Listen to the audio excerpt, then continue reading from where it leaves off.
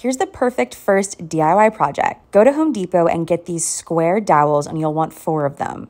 You're going to take one of them and you're going to cut them down to 4 pieces that are 4 inches long and 2 pieces that are 9 inches. Once you sand them down and get your nail gun, you're gonna nail them together just like this and flip it over on its back and nail in the top piece to both sides. Once everything's nailed in place, your creation will look something like this.